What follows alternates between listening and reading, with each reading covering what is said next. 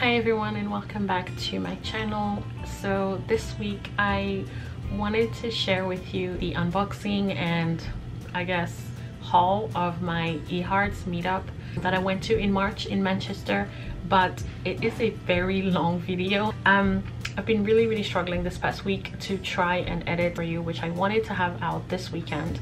It is a huge video, it's a behemoth. I've been chopping it to little pieces for the last few days. I wasn't really working much last week. I had still visitors at home. My niece and nephew who came to visit from another state were still here with us, and they only left on Thursday evening, so I had very little time yesterday and today, and I wasn't at home at all both days.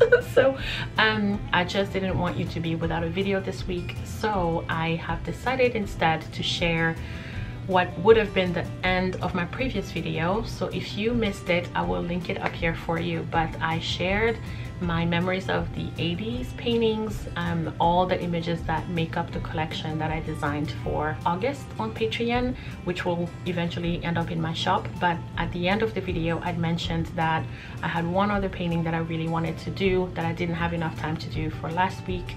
I am prioritizing posting weekly, so if I'm not able to complete something, I'm just gonna post whatever I have. That way you have a video each week, and then I can always continue the following week, and hopefully nobody minds. So in this video, it's a time lapse of me painting that image. So I'll just do a short voiceover to talk about my memories I remember very vividly, and some of them are really funny ones that well, I've been told later on, and I think they were pretty funny. So I'm gonna just talk through a couple of those little story times while I show you how I painted her, and then if you stick around to the end of the video, I'm gonna show you the fully completed collection, which I have assembled and have made into a print, which is going out to my patrons next week. So stick around if you want to see how that print turned out with every single painting that I showed you last week and the last painting that I made this week. So stay tuned, and I'll see you at the end of the video. So I think what I had started to tell you at the end of my previous video was the story of how we used to watch the concert. I think I mistakenly said Barcelona concert in the previous one. It's actually her Ciao, Italia concert of 1987.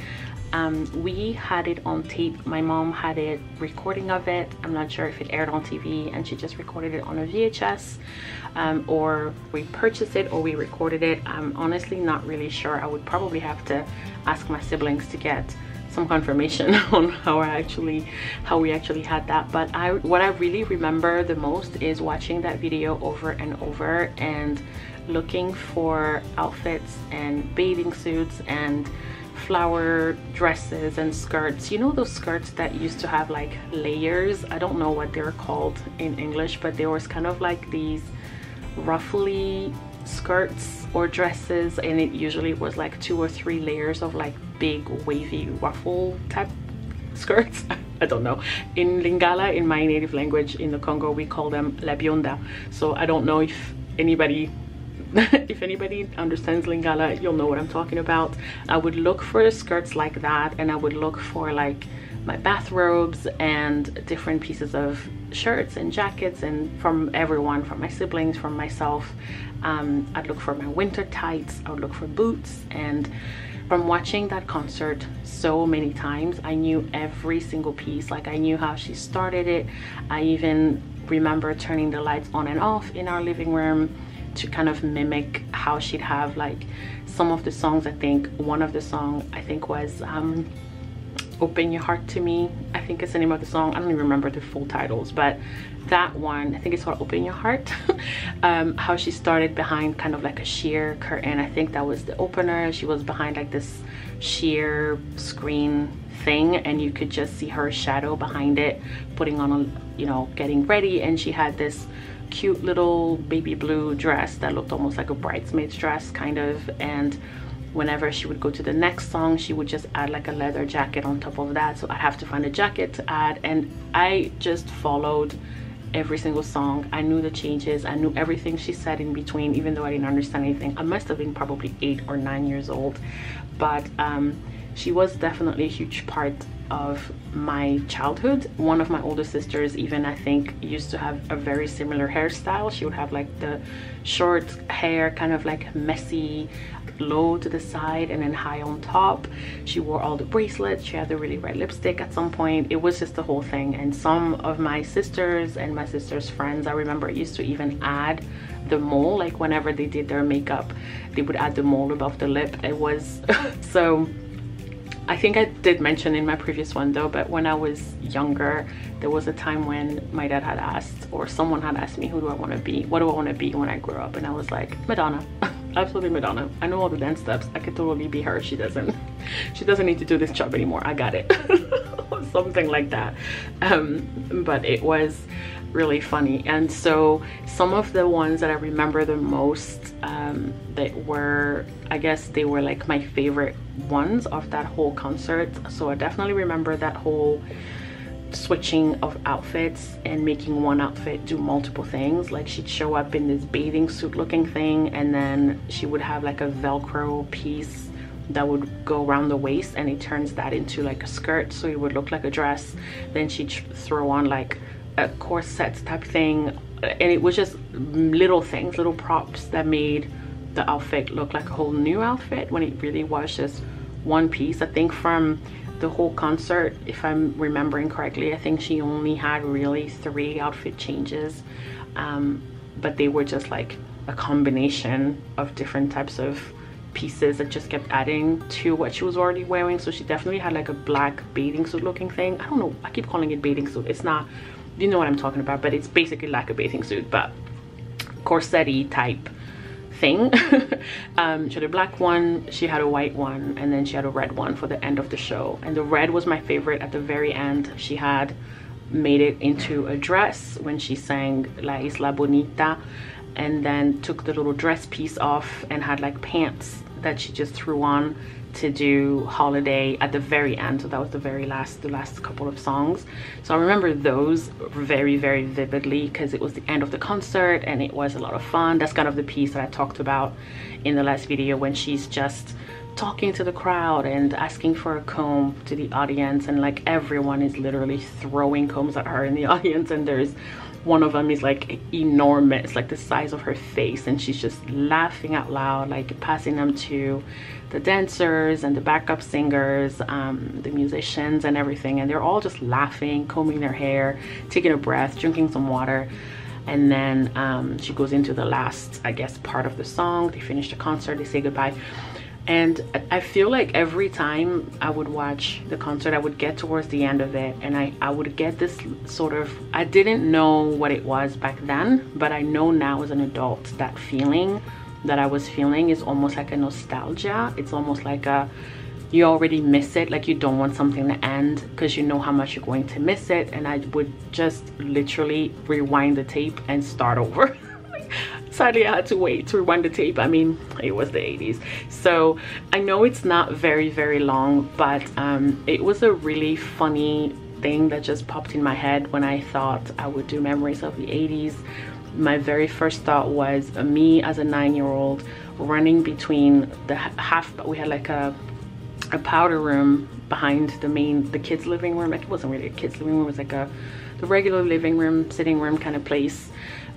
We had a little either closet or powder room or something back there, and I just remember having all my outfits lined up and I would run back there. So that was like my backstage. My little sister, who was probably between 1 and 2 years old, maybe 2 and 3 years old, would be like my little backup. She would be bouncing and dancing around me and next to me. I'm pretty sure I used her as a prop too a few times. Like I would like grab her hand and dance with her, because in that concert at some point there was this little Italian boy. I don't know if he's Italian, I just calling him this little Italian boy because she only ever spoke to him in Italian in the show. But in the concert, like, I only ever noticed her speaking to him in Italian, so I just assumed it's just like a local boy that she picked to kind of be with her on stage, and he was featured quite a bit on there, and I was like, wow, this dude, he's so lucky he gets to dance with Madonna like this for God knows how many hours that actually took. But I just remember that there were a few songs that he was featured, like he would come and interact with her and stuff throughout the song. So I'd make my little sister do that. She had a hat that looked very, very similar to the one that boy wore in the concert, and I remember putting that on her and kind of holding her hands.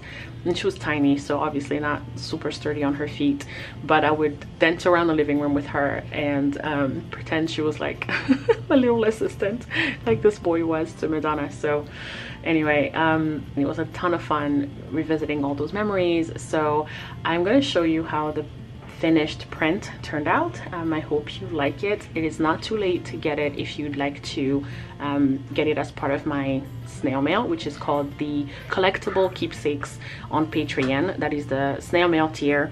Sometimes I refer to it as Sandra mail, sometimes I just call it snail mail, but you know, officially the name on Patreon is Collectible Keepsakes. That's the tier for anyone who likes to collect these pieces. Each collection that I make, I turn into a print and some stickers, and for this month I have turned, and I feel like this is one of the prettiest one that I've made so far. It looks like the 80s. It transports you. You feel like it probably should be faded, like it feels like it should be old enough to be faded, like the paper shouldn't be white, you know.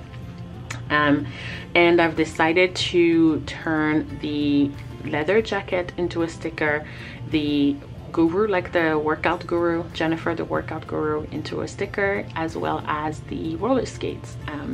It was a tug of war between the roller skates and the cassette tape. So I'm sure I'll find a way to make the cassette tape into something and still bring it into my shop at some point, so stay tuned. Yeah, thank you for your support. If you're someone who is on my Patreon, I really appreciate your support and keeping me going. Yeah, I think that's pretty much the end of this illustration. That was fun. So thank you so much for watching. Before I go, as promised, I'm going to show you how the finished print turned out for memories of the 80s. I have two here. I've got a few more, but I'm getting ready to pack them and ship them to their owners. They came out so cute, and I fought a little bit with Madonna because I painted her a little less vibrant than everybody else, so I had to make like her lip really pop, and I keep looking up because I'm trying to see it on the screen. But basically I just tweaked some of the colors very slightly from the painting. It's not too different, like if you look at them side by side, it's not horribly different, very close, but I just made this a little deeper, and I deepened the blue just a smidge, and then I kind of made the lips a little more vibrant. But basically this is the print, and it'll go in my shop, so if you miss it on Patreon, it's fine. It'll just be a little more buying it on its own versus getting it on Patreon. You would get the whole set, the print and the 3 stickers and every other piece of content on Patreon. So you're not just paying really for this, you're paying for access to everything else and previous content as well. But this is probably one of my favorites that I've ever made. I'm super proud of this. It literally took me back. Just looking at this brings a huge smile to my face. So I can't wait to see what other people think of this. I can't wait to put it in the shop. I can't wait to make more things like this. Next month, I'm not sure yet what I'm doing. I'm debating between 2 things. I'll have a poll going on Instagram for people to help me decide. But it's a tie currently in my mind between memories of the UK, since I've been to the UK this year, and memories of California, because my son and my husband went to California on their first father-son trip. I went on my first trip to California last year, and I wanted to paint memories of California since then, and I haven't. So it's a toss-up between the two. I may have picked already, but we'll see what people think. So anyway, if you love this and you'd like to see more, please subscribe to my channel. I would love to have you as part of my community. Feel free to leave me a message. I love hearing from you. I love finding out what you thought of what I've made, what you think of my videos, my format, what you enjoy the most. I know I've heard a lot about people loving story time, so I'm trying to incorporate a little bit of that in my videos a little more.